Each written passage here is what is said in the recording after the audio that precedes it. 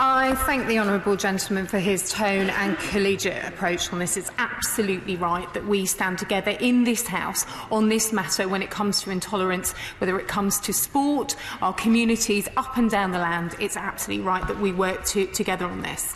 Football cannot and should not be used as a cloak for racism and intolerance at any point.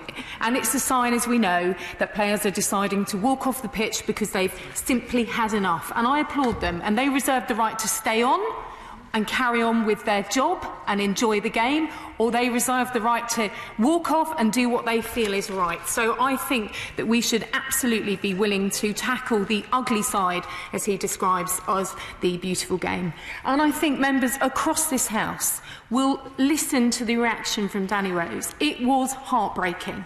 The bravery to do jobs and to speak out at this day and age, we need to support that, but they shouldn't feel they have to do that.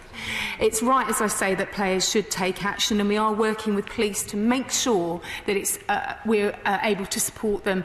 And indeed, the UK Football Policing Unit, alongside the Home Office, is going to absolutely continue to work around the action where there are concerns about hate crime and football and the rise of the far right, all being used together to spread intolerance and to spread more fear and issues across our community. So I think it's absolutely right that we look and use the online harms white paper, and the Secretary of State has just said harassment is included on this, and it's absolutely right that our sports stars and those people in the front line are able to be supported through this process. So it's right. Let's stop it. Let's stand up to it.